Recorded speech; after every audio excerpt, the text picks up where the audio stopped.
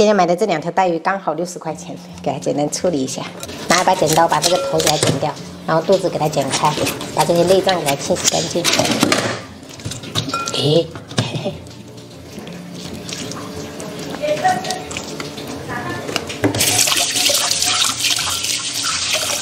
正常我们就是叫摊贩直接处理的，但是实在是今天太忙了，所以是直接买了，回来就简单处理一下。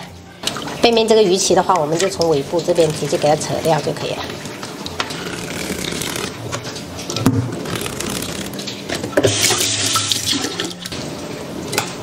削以后，我们在背部给它打上花刀，点一下更好入味。然后另外一面也是一样哈，切到第4刀的时候，直接给它切断。细想一下，好像我们大半年没有吃这种带鱼了，很少买了，难怪最近就是我公公说他想要吃这种。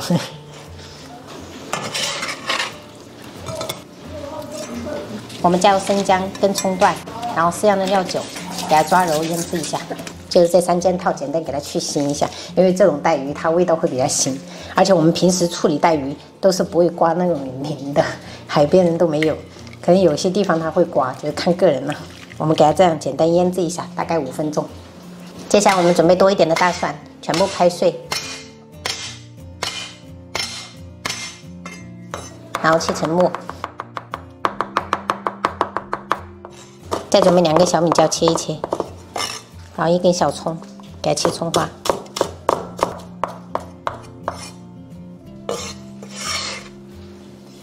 这道菜最重要的就是这个干豆豉了哈，我们给它多碎一点，容易出味。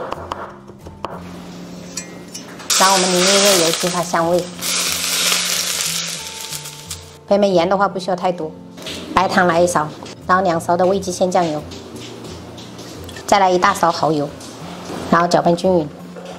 海鲜焗菜就是少不了葱姜蒜打底，准备多一点啊，给它切成对半就行。然后葱的话，我是准备这种闽南红葱头，这种会比较香。没有的话就用洋葱或者小葱。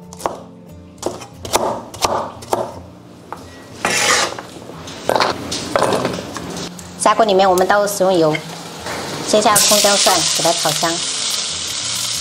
带鱼里面的这些葱姜蒜要给它挑掉哈，这个不要。闻到香味以后，我们就可以摆上带鱼，再把调好的豆豉汁给它加进去。盖上盖子，我们调中小火焗8分钟。最后1分钟我们准大火，然后沿锅盖淋一圈高度白酒，让它焗1分钟。这一步主要就是为了激发香味，真的老香了，朋友们。出锅的时候，我们撒上红椒粒跟葱花就可以开吃了。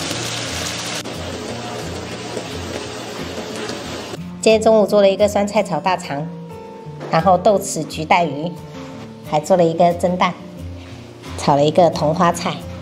汤的话就是红菇老鸭汤，我用了那个鸭胸肉，然后随便炒了一个主食荞麦面。等一下也可以吃蒸蛋跟这种芹菜的。我们今天中午就这样吃。你要洗哦，好脏哦。我不要了，开油开油。一人一半。妈妈，我不想要皮。不吃皮，等一下给爸爸吃。我也要吃1勺。今天妈妈做的真好吃。谢谢宝贝。我也真好吃呀。对，妈妈做的真好吃。谢谢啊。在这吃饭啊，你别一口气干2碗，下去就没有肚子可以吃饭了。爸爸有没有鸡蛋了？吃完了，下次再煮。要给奶奶爷爷吃。啊，对啊，奶奶爷爷吃啊。奶奶他们好爱吃大肠，肉可以吃完。